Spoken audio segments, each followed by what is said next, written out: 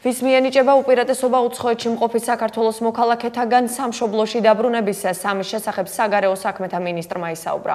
დავით ზალკანიანის თქმით, მათ შორის, ვინც ქვეყანაში დასაბრუნებელ ბილეთებს ფლობდა, უპირატესობა იმ ადამიანებს მიენიჭება, რომელთაც ჯანმრთელობის პრობლემები აქვთ, ასევე ხანდაზმულებს, ორსულებსა და მცირეწლოვანებს. მისივე თქმით, საქართველოს მოქალაქეების დასაბრუნებლად დამატებით 2 რეისი თბილისი-მადრიდი, თბილისისა და თბილისი-პრაღა-თბილისის მიმართულებით დაინიშნა. ზალკანიანის ინფორმაციით ამ დროისთვის ქვეყანაში საქართველოს 5540 მოქალაქეა დაბრუნებული.